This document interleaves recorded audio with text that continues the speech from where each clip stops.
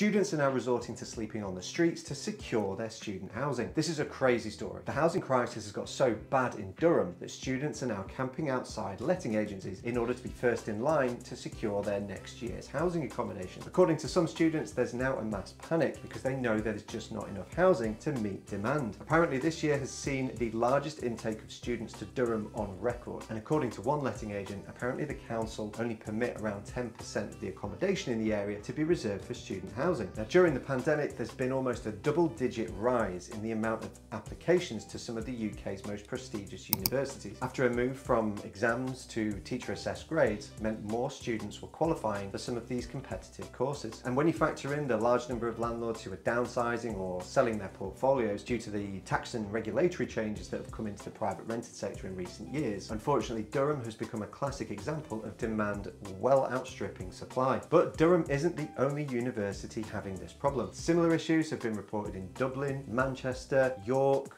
Bristol and Glasgow, where undersupplied housing has already affected a large number of students. And simply building new tower blocks to accommodate the increase in students just isn't as feasible today as it has been over the past decade, due to the serious inflationary headwinds in the form of financing, construction and operating costs. Developers just can't make the numbers stack up like they could do when debt costs were much lower. The powers that be need to get their act together in order to help students by opening up more property to the private rented sector and encouraging the student landlord back to the marketplace.